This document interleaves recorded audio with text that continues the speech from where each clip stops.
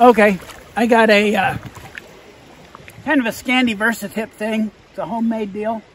And here's how I like to cast with a sink tip on it. A 116 grain sink tip or 96 grain, 12 feet.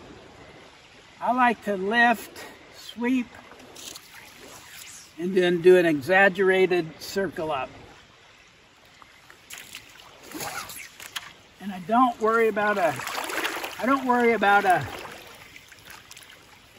bloody L that much. So instead, the opposite would be to be like lift, go down, up. Okay, but that took a lot of energy. And I had a little bloody L, but when you're doing a kind of a sink tip cast, and it might not be too pretty. Go down, go up, cast.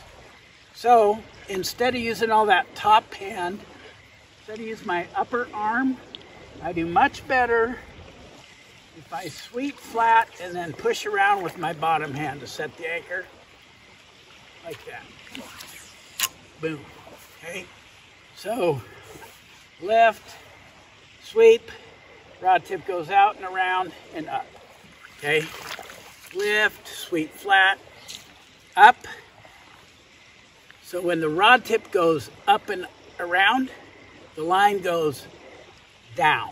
Okay. We sweep flat, and that makes the line come across, and then line follows the momentum.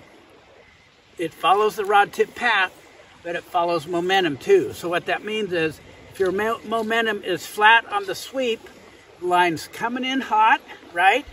And then, so I'm not gonna just throw my hands up, I'm just gonna sweep flat and across like this. Okay? Sweep, there, and cast.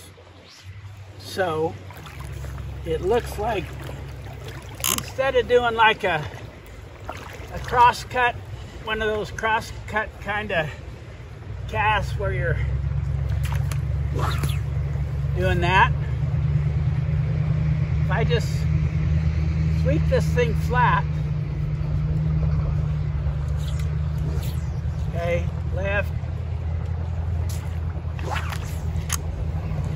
sweep flat, circle up with a little acceleration, circle up like that. Honest to goodness. Lift, sweep, rod tip goes from sweeping flat to there. Plants the anchor, and then you get your cast. And if you do it too hard, what'll really help you, what really helps me when I'm doing a single spey or a single spey with a sink tip, is to, if you get in too big of a rush and blow your anchor, watch your leader. Okay, I've got a sink tip and a 3-foot leader and a not too heavy fly. And if I cast it too fast, I need to, if I have a too quick tempo, here's what happens sometimes a lot. See, I blew that anchor. So what really helps me is to sweep and set the anchor, okay? And then watch the anchor. And when the anchor, I make my D-loop, and my D-loop's kind of going upstream a little bit, maybe a little bit back. But that D-loop will pirouette around me, and I can watch my anchor go from this direction, swivel around to where the butt of the fly is pointing at the target, and then I cast. So instead of just sweeping, setting the anchor and cast, I sweep, set the anchor, watch the anchor. Okay, the anchor hit, the D-loop went up, the D-loop swiveled around, and I could see the anchor, which is the mono running line, the mono tippet, and the sink tip went from here to here, and I could watch it for like a pretty long moment in time. There was no need to rush, but I don't just arbitrarily like pick a random pausing time. I watch that anchor pirouette around, line up with the target, and it does this all in the air. That's when you do this cast. See, I'm gonna. At that time, my anchor skidded in, and I blew my anchor on the D loop. So I'm gonna set the anchor out close to me.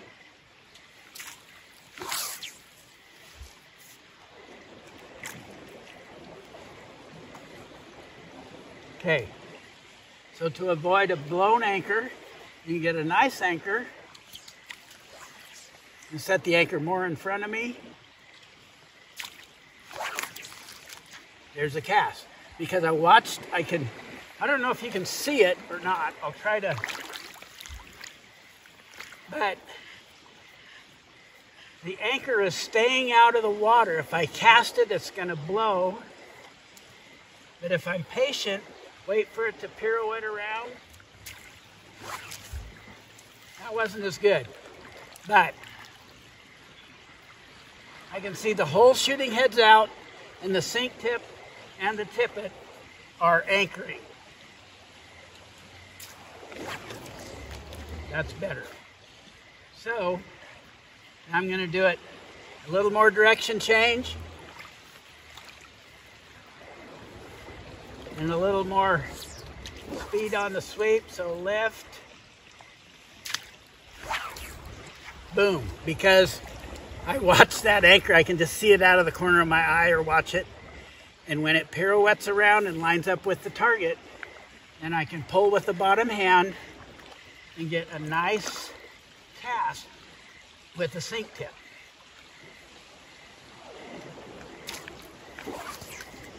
Okay, that time it slipped a little bit, the anchor bounced. I'm going to come real flat with the sweep. And then circle up. Okay, that time my anchor didn't, I got too much stick.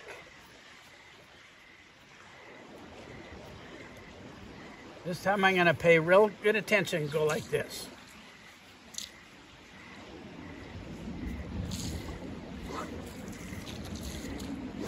While I'm rotating. And there's the cast, okay?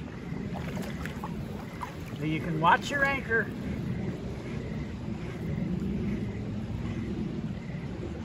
Go flat, circle up.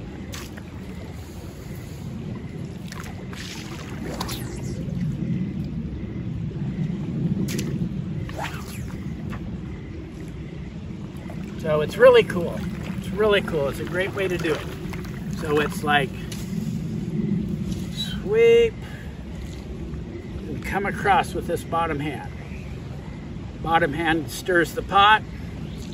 Top hand swivels, and when the bottom hand goes out and around, the tip top goes out and around and up.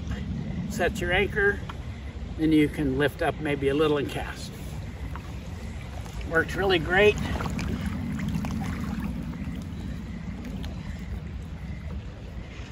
Try to do a really fast one.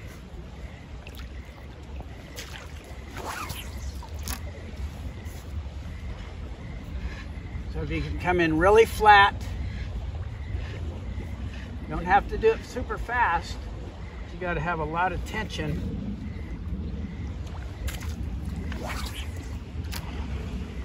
It'll set the anchor.